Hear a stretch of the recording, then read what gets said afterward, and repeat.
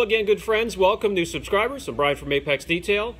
I've been looking forward to getting this review out to you guys, the Meguiar's M110, the Super Pro or the Ultra Pro Speed Compound. We're going to use it in some real work situations. We're going to break it down on the test panel. We're going to rate it. I value your time as much as mine, so let's get started. Meguiar's M110 includes SMAT abrasives. They had the dual action polisher in mind while formulating. Also works well with the rotary. It is 32 ounces for a little over 28 bucks. Formulated to have a long open time or cycle time with very low dusting, able to remove rids, swirls, and minor to moderate imperfections. We'll put that through the test today. We'll start off easy on the 110. We'll remove some minor imperfections here on this hood, some swirling, scratches, a little bit of staining, and if it performs well, we'll move on. I have a little test area masked off for the 110, and we can see the product doing some work.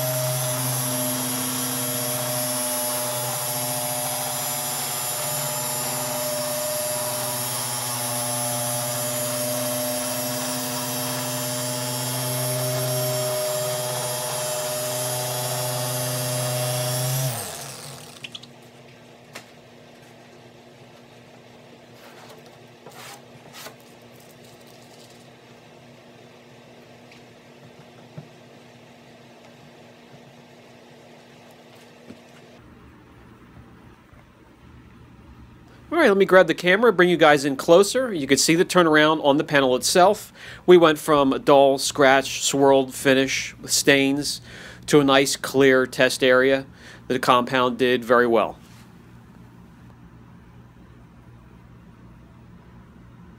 All right, very good. I am now eager to see what the rest of the hood will look like, so I'm going to go ahead and correct it.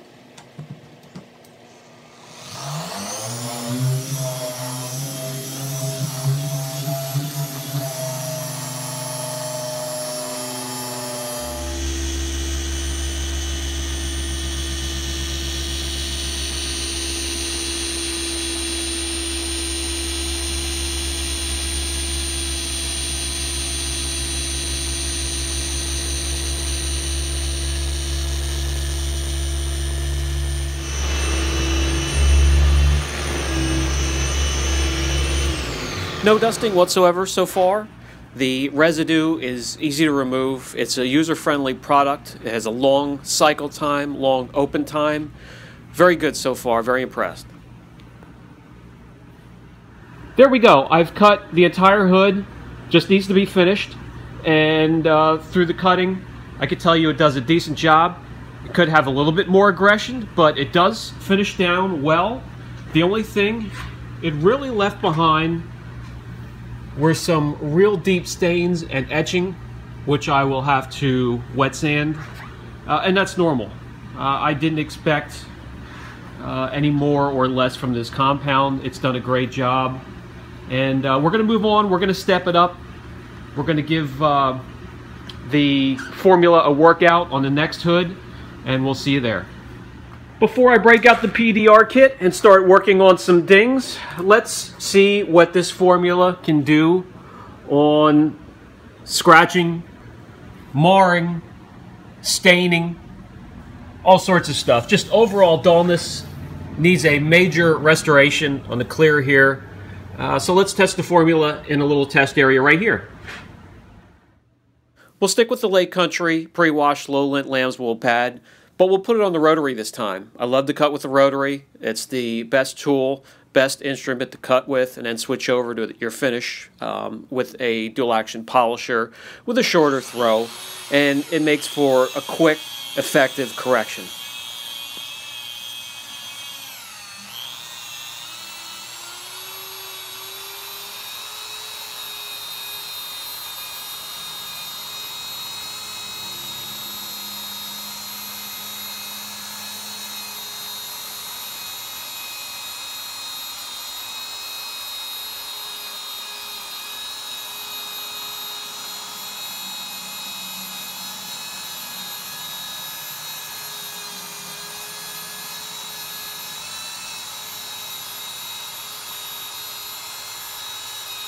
I don't have a ton of pressure down on the polisher. The low lint pads do run cooler, so you can speed it up a bit and slow down your arm motion, and the area will stay nice and cool while you do get some correction done, and your arm speed will be effective.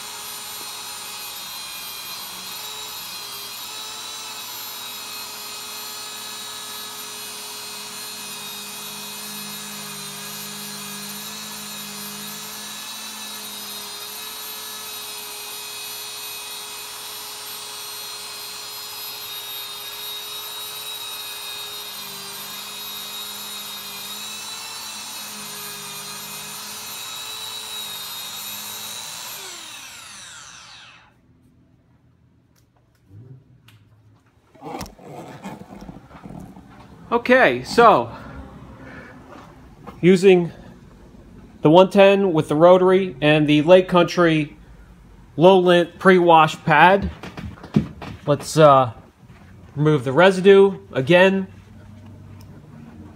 piece of cake to remove, user friendly. Let's remove the tape.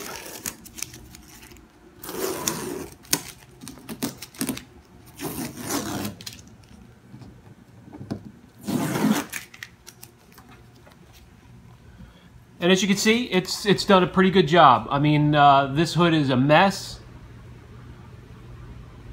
Needs a lot of TLC. The only thing it left behind were the deep scratches right here that I need to wet sand.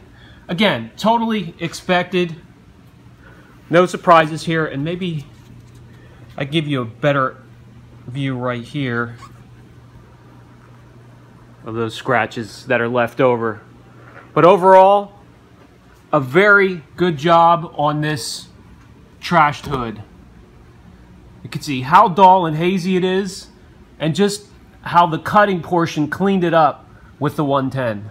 Now we're going to take it to the test panel. We're going to run it through the same routine. We've run all the cutting compounds in our cutting compound series. We're going to do some wet sanding. We're going to section off 5 areas with different sand marks ranging from 800 grit all the way up to 2500 grit.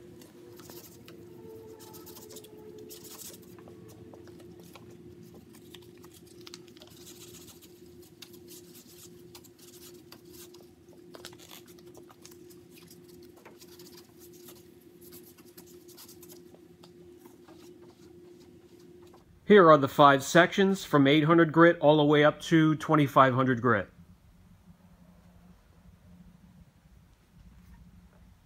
Now, using the same polisher, the same pad, the Flex XFE80 3-inch polisher, just the standard orange foam cutting pad, 3-inch.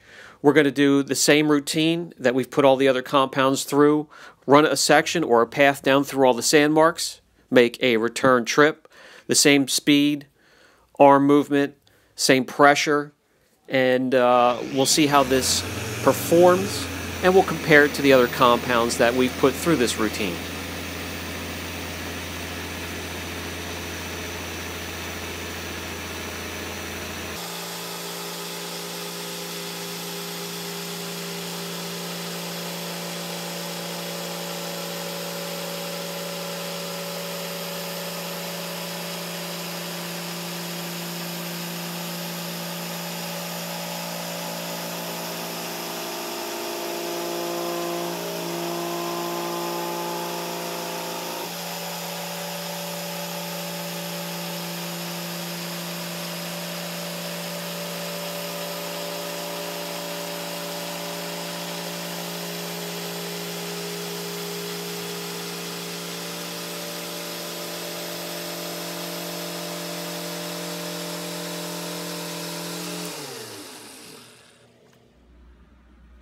Despite the dust from the panel itself laying around, there's no dust from the compound itself.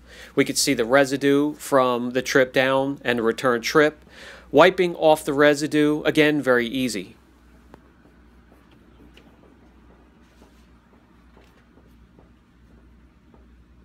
Now we're going to take a look at each sand mark section and see what kind of correction the compound did as it passed through. And it blazed through the first few sections as we would imagine. Testing the other compounds, some make it through the 1500 section to start to fail in the 1000 grit. Some will go and blaze through the 1000 grit, and they pretty much all fail in the 800 grit section. We're not testing compounds that are made to really correct that kind of default or imperfection, but it did very well. It went through the 1000 grit. It went in and had a great attempt in the 800 grit section. Okay, we're going to work on these last two sections one more time, the 800 grit section and the 1000 grit section. We'll work them for an extended period of time, and we'll test the cycle time, we'll test dusting, and we'll just see what kind of improvement we can get out of these last two sections.